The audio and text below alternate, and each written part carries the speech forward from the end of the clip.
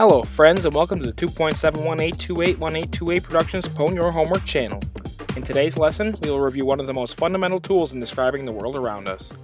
One of the most common and best questions that you can ask as a physicist is how much? How much voltage? How much temperature? How much mass? How much distance?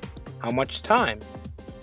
In order to intelligently answer these questions, we must be able to use an amount that is universally understood amongst other physicists and humans. These are known as units of measure. A unit of measure is a generally agreed upon amount of a physical quantity. It is then possible to describe other measurements as containing a multiple of this generally agreed upon quantity. For example, a unit of measure for weight is the pound. It is possible to describe how much weight of any object you can see around you has by using a multiple of the pound. The weight of this bag of sugar is 5 pounds. The weight of this bag of sugar is 10 pounds. The weight of this bag of sugar is 20 pounds.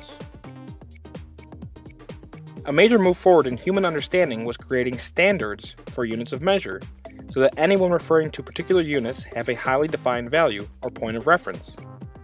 As scientists, the most common units of measure are referred to as SI units, or System International, which is comprised of 7 interdependent physical quantities.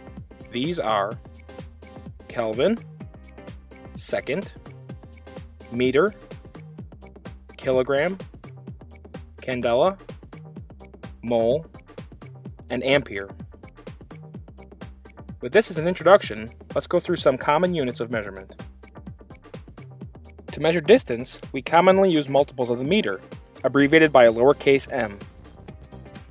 To measure mass, we commonly use the kilogram, abbreviated by a lowercase kg. To measure time, we commonly use multiples of the second, abbreviated by a lowercase s. To measure force, we commonly use multiples of the newton, abbreviated by an uppercase n.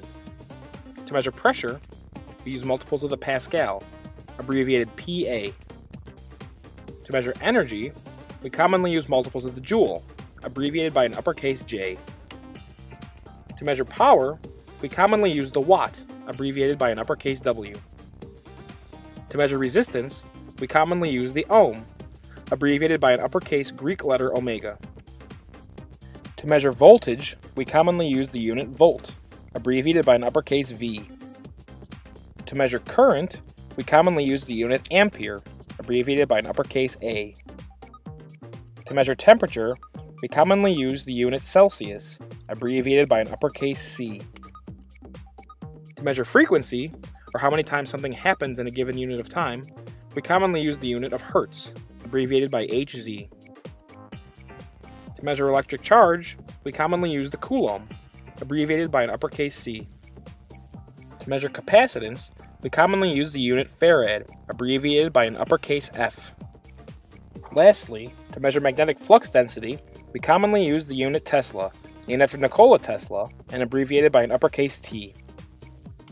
Many of the units are named after famous scientists, such as Isaac Newton, Michael Faraday, Nikola Tesla, Charles Augustin de Coulomb, and James Watt, to name only a few. In the next video, we will provide a flashcard-style review of some of the more common standard units of measure. Thanks so much for watching. Check out more at 2718productions.com, on Twitter at 2718productions, and check out the 2.718281828 Productions presents Pwn Your Homework Physics Series podcast at pwnyourhw.blogspot.com.